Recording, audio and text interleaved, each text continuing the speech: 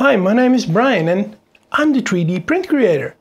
In this video we'll take a look at the Creality Falcon2, a new diode laser machine made by Creality, the company known for its magnificent and affordable 3D printers. This machine is the second laser engraver that we see from Creality, and instead of 10 watts of laser power, this laser engraver now has 22 watts of real optical output power. The Creality Falcon2 is not a typical laser engraver that we know from so many other companies. To start with, this laser engraver arrives in a box as an assembled machine that you only have to connect the laser module and the air assist and you are ready to go. After you connected the power supply, the USB cable that connects the machine to the computer and the air assist unit, you can turn the key, reset the emergency stop button and turn the power to the machine on, and a blinking light and a beep will inform you that the machine is turned on at that moment. In my studio I use Lightburn software to talk to the laser engraver, but the Falcon2 is also compatible with the free Laser Engraver software.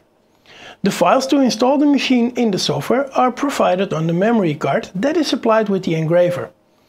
It is advised to always first check if the firmware on the machine is up to date, and instructions for this procedure are also provided on the memory card. The first thing that I saw when inspecting the machine is the build quality. The frame is sturdy and well built, and the cables and air hose are all perfectly integrated into the frame. There is no way a cable will get stuck while the machine is in motion. Also, the integrated nozzle for the air assist seems to work exceptionally well, but more on that later. The machine has a little front panel to operate the basic instructions, yet to be honest I don't use that because I run the machine from Lightburn, which has all the controls in the software. It is however possible to write your laser project to a micro SD card and run it from the machine without a connection to a computer. And this can be very handy when you don't have a well-ventilated room, for example, and you want to use the Falcon2 outside without bringing a computer with you. Also, this makes it easy to do batch processes where you only have to place the material and press the start button. From a safety point of view, this laser is equipped with all the standard safety features like tilt detection, no movement detection, flame detection, etc. etc. And when the detectors see that something is going wrong, they will cut the power to the laser to prevent it from causing an accident, like in any other laser machine. Yet there are even more detectors that I've never seen on any other laser engraver, like a sensor that detects if the lens is dirty or not, preventing you from breaking the glass element in the lens because dirt heats up when it's hit by laser light. Also, the airflow from the air assist is monitored. A LED on the laser module will provide you with information telling you if there is airflow or not, and whether this is a strong or a soft airflow. This means that you can immediately see if there are any errors while the laser is busy and if the airflow is correct. Talking about the air assist, this is by far the best air assist I have ever seen in a consumer diode laser engraver. The compressor is adjusted to the air consumption of the nozzle and well capable to provide enough air. The air assist can be turned on and off by the software when using Lightburn. On the side of the machine, you can adjust the amount of air generated by this compressor. Also, this compressor is a very quiet one, and after engraving and cutting, the compressor is automatically turned off, then turned on again when you start the next job.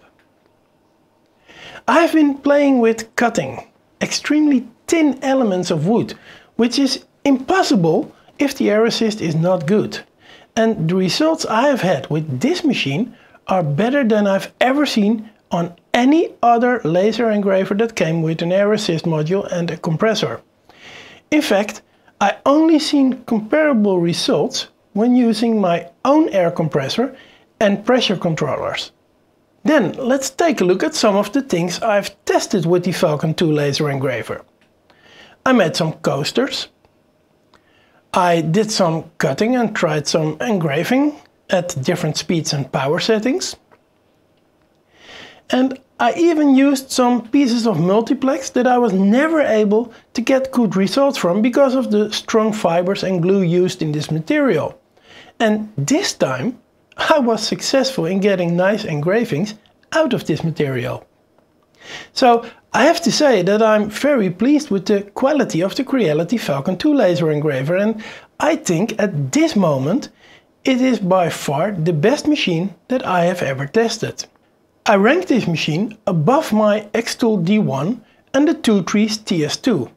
And I will for sure be using the machine in a lot of projects I'm going to do in my workshop.